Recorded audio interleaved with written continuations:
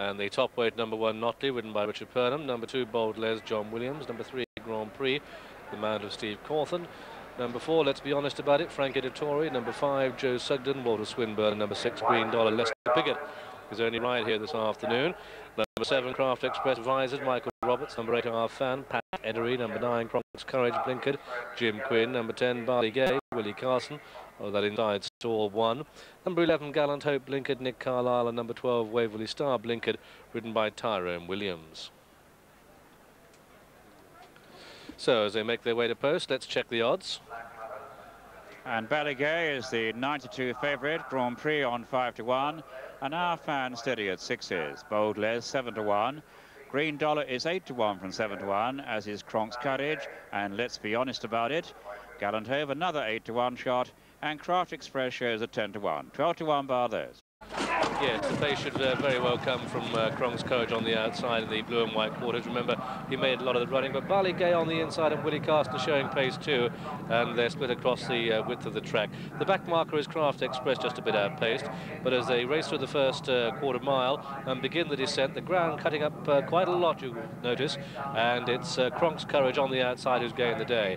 Barley Gay the rails, and on the outside Waverley Star showing pace in 3rd, followed by Joe Sugden 4th, the top weight Notley in 5, and then Bold Les holds the rail in 6, and then just in behind these comes Gallant Hope on the outside of the pack. Let's Be Honest gets a reminder, Grand Prix with a lot to do, just over 2 to go, and it's Cronk's Courage in the lead. Pressing on the outside is Barley Gay in the purple colours. Here comes Waverley Star with the blinkers.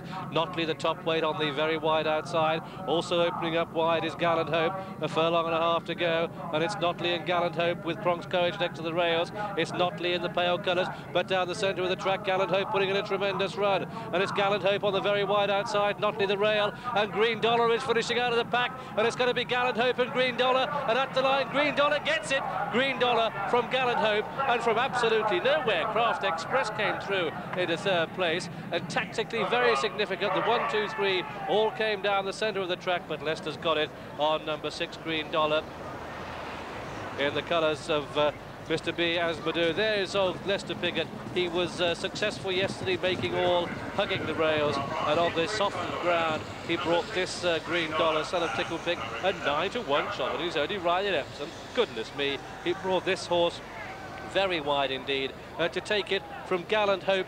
That's the horse with the noseband in 2nd place, and the 3rd horse home is number 7, Craft Express, all the way down from Middleham, and what a cracking race he has run. 4th is the top weight, number 1, Notley, on the far side. 5th we'll find is Grand Prix, ridden by Steve Cawthon, and then on the far side with the white cap is Cronk's Courage. Made the running, but sticking next to the far rails, he got stuck in the mud, and it was Lester Piggott who gained the day on Green Dollar, and he had a tremendous ride coming 9 to 1. 2nd, number 11, Gallant Hope at 8 to 1, and 3rd, number 7, Craft Express 10 to 1. Number 10, Balligay, is the 4 to 1 favourite. The trade paid £7.50 to win, and the place is £2 exactly, £2.70 and £3.30. The dual forecast going to £25 exactly and 12 rand.